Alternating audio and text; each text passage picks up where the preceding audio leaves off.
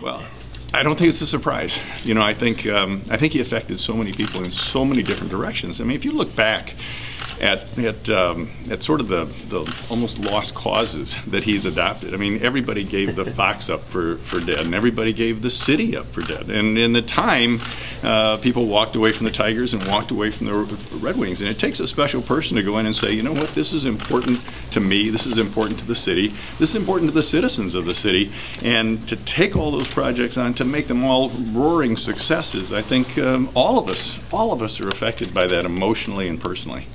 Well, you know, if there were two of a kind, you'd be really blessed. But in so many ways, he really was.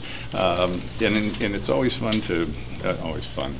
That's a tough thing to say, but it's interesting to talk to family members who have amazing stories, or even people who work there for 10 or 15 or 20 years who each have an amazing story about how he touched them. And it could have been a quick interaction, or it could have been years and years and years of interaction, but they just all felt different and a little bit special for having a relationship with him. The favorite one I always heard was, don't mistake kindness for weakness. And I think a lot of people have said that when we've been down here, but he was an extraordinarily kind and thoughtful person. But he was strong and determined and competitive as hell, and that's a wonderful thing. Thank you.